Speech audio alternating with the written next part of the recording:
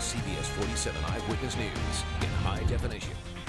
Next to noon, team coverage from both ends of the state where major wildfires are leading to a state of emergency and the mandatory evacuations as firefighters scramble to stop the flames. This is CBS 47 Eyewitness News at noon in high definition. When I came back this morning to look at everything, I mean, get one house, skip ours, go to another, it's just completely random.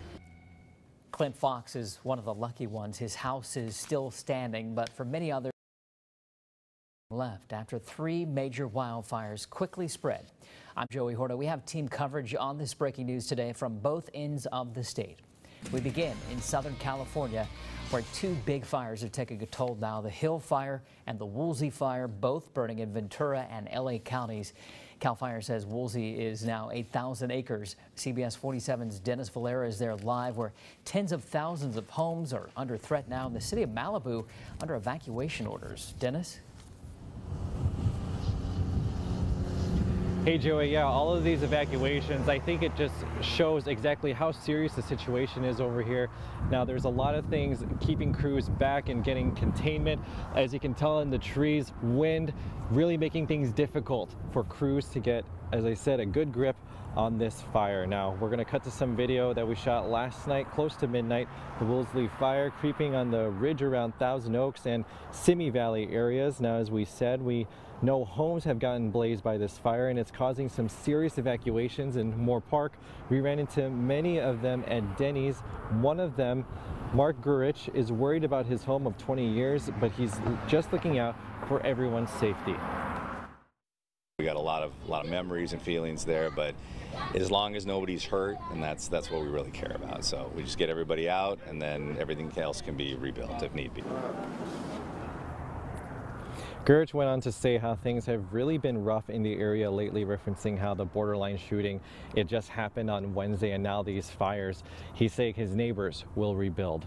Live here in Moore Park, Dennis Valera, CBS 47 Eyewitness News. All right, Dennis, thanks for that update. We'll hear back from him later on. And right now, Merced firefighters are among the many crews up there battling the Camp Fire that's burning in Butte County. Now more than 70,000 acres, nearly destroying the entire town of Paradise, where 27,000 people call home. CAL FIRE says people have died. They don't know yet how many.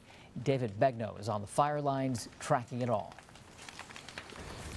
It has been 24 hours since the fire exploded here in Northern California, and it is still windy. That's a storage center behind me that is burning, and we've been hearing explosions. That's why we're walking away. Listen, over the last 24 hours, there have been harrowing accounts of people literally abandoning their vehicles and getting out to run for their lives. Heavenly Father, please help us. Surrounded by walls of flames, whipped by winds of 50 miles per hour. People drove through hell trying to escape. Their homes and those of their neighbors burned to the ground. And everything is burning up around us. The campfire exploded in intensity, filling the sky with toxic smoke. Oh my God. That could be seen from San Francisco, which is nearly 150 miles away. So we grabbed our animals and some food and some clothes, and we're getting the heck out of here. There was very little time for the 27,000 people who live in Paradise to evacuate. Everything was ignited. By the time I got out of my house, it was like everything was on fire. Just after 1 a.m., CAL FIRE District Chief John Cox escorted us into the town. It is a disaster. We saw those cars that people abandoned as they felt trapped and decided to run. Some people took refuge in concrete parking lots, which proved to be lifesavers. Officials tell us firefighters used their own shelter kits to shield civilians from the flames. We're talking devastated. That's CAL FIRE Captain Scott McLean. The town center is completely on the ground. On the south side as well as the north side has been hit very hard as well. I hope people got up. I woke up, all my neighbors, got them out of bed. Next thing you know, their house is on fire. I saved their lives. Dwayne D'Amico, a retired engineer, escaped with his dog. I don't think there's not going to be a home left in Paradise. I don't know. When I left, it was all on fire. David Begnaud reporting, and what we do not know, that is how many people may have died in their homes because they could not get out fast enough. At last check, the campfire is 5% contained.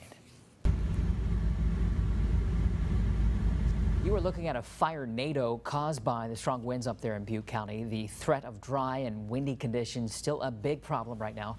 For the latest weather alerts, let's get to Anthony Bailey. Yeah, watching those videos are always so impressive. Fires kind of bring with them their own weather systems to them. And we're seeing those fire-like conditions or fire-ripe conditions all across the state in multiple locations, including not far from our area. In fact, just southeast of the Porterville area, we do have a fire weather warning that stays in place through 10 o'clock tonight.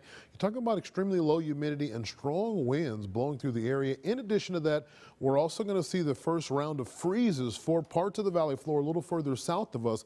A hard freeze warning. That's the area you see in purple there from Ridgecrest stretching through the Kern County area. Now, Southern California also seeing a fair amount of both fire weather and freezing issues there as well. Stay with us. We'll be tracking what you can expect over the weekend coming up.